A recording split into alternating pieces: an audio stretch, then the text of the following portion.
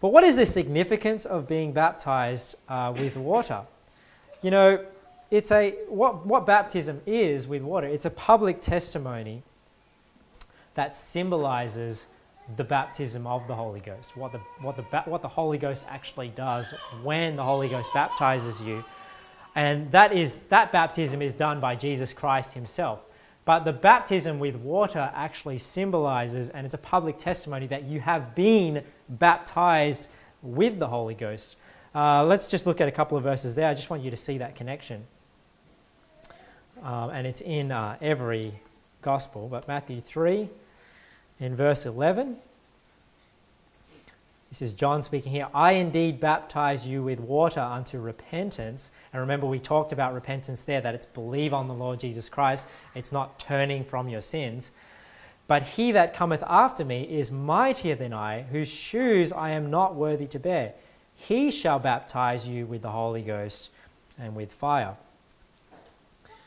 Mark chapter 1 verse 7. And John was clothed with camel's hair and with a girdle of a skin about his loins, and he did eat locusts and wild honey, and preached, saying, There cometh one mightier than I after me, the latchet of whose shoes I am not worthy to stoop down and unloose. Look at this.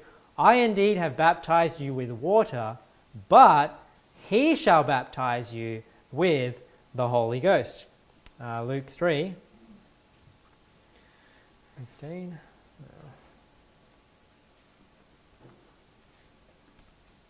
So you see that connection there. And as the people were in expectation, and all men mused in their hearts of John, whether he were the Christ or not, John answered, saying unto them all, I indeed baptize you with water, but one mightier than I cometh, the latchet of whose shoes I am not worthy to unloose. He shall baptize you with the Holy Ghost and with fire. And the last one is in John 1:29.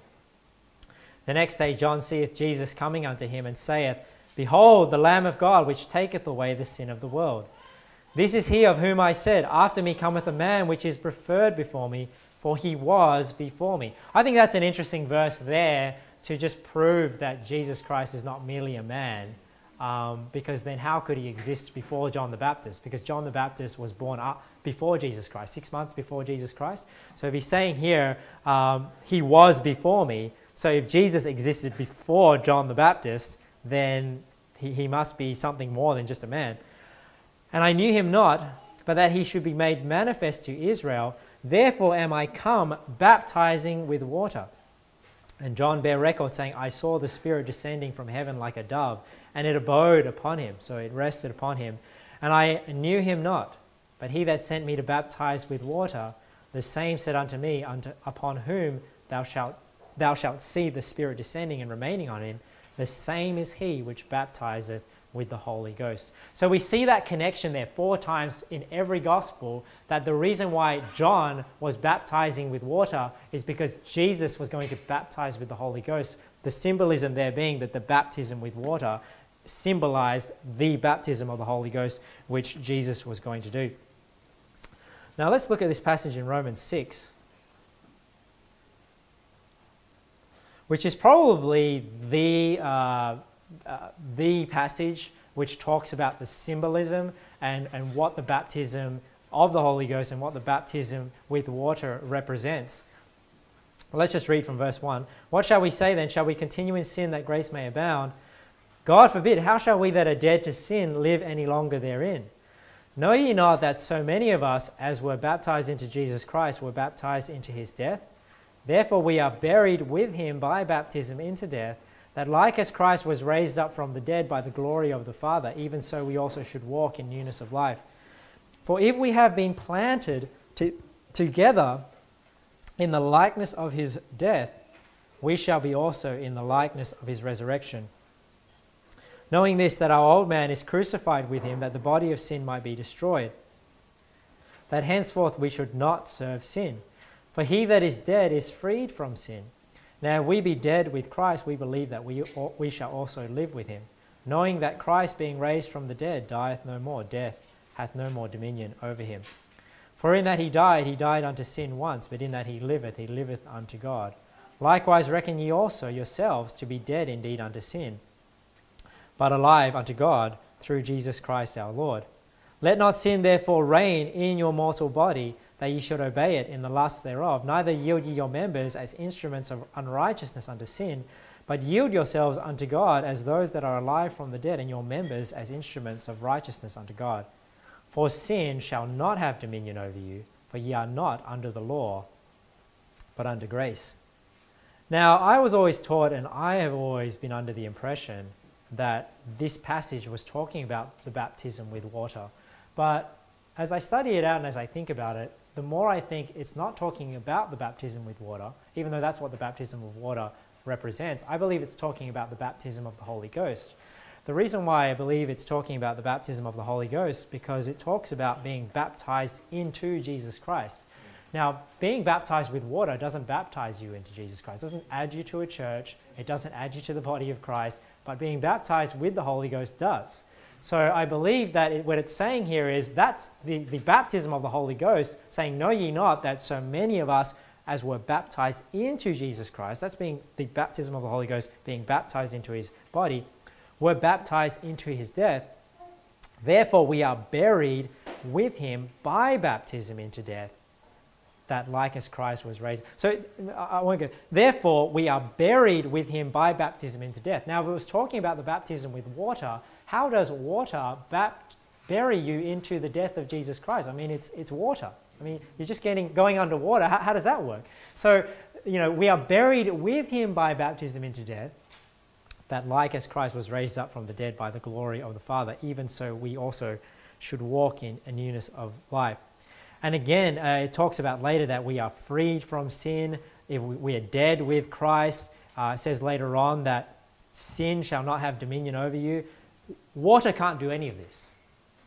Water doesn't do any of the things that is talked about here in Romans 6, and that's why I believe the baptism there is the baptism of the Holy Ghost that every believer gets when they believe on the Lord Jesus Christ.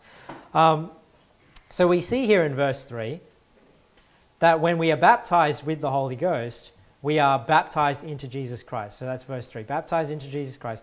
But number 2 as well, we're baptized into his death.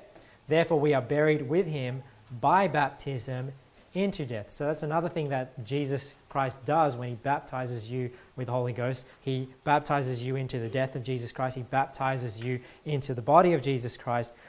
And in verse 5 it says, therefore, if we have been planted together in the likeness of his death, we shall be also in the likeness of his resurrection. So the fact that the baptism, or being immersed in water, or being baptized by the Holy Ghost, baptizes us into the death, therefore we have that hope that if we are baptized into his death, we shall also be part of his resurrection when he is raised again.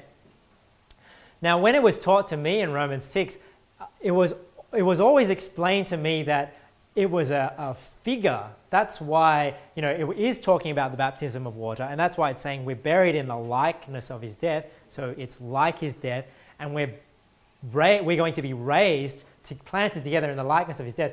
We shall be also in the likeness of his resurrection. So to me, that verse was always explained as, well, that's why when you go under the water, it is like the death, and when you come out of the water, it's like the resurrection. It's symbolic. I don't think that's what that verse is actually saying, even though I do believe that's what the baptism with water represents. I don't believe verse 5 is saying that. I believe it's saying we are going to die in the same body that Jesus Christ died in, because he took on the nature of Adam, he took on the nature of man, and he died in that flesh. And then one day he's going to be raised. He was raised in a new body.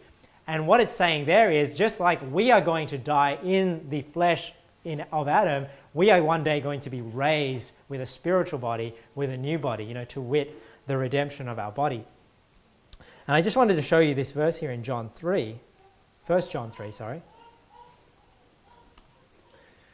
to just support that thought there. Verse 1 and 2, it says, behold, what manner of love the Father hath bestowed upon us, that we should be called the sons of God. Therefore the world knoweth us not, because it knew him not.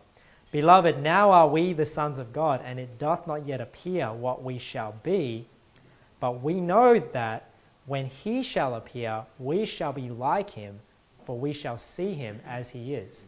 So that's when Jesus Christ returns. The trumpet will sound, the dead in Christ shall rise. We'll be changed in the moment of a twinkling of an eye. We'll be given a new body, and we will be raised in his likeness. And it says here, we shall be like him, for we shall see him as he is. So that's what I believe that likeness in Romans 6 is referring to, not just talking about the symbolism of water baptism. I believe it's us being raised in this new body, even though I believe that's what the water baptism represents. I just don't think this verse is saying that exactly.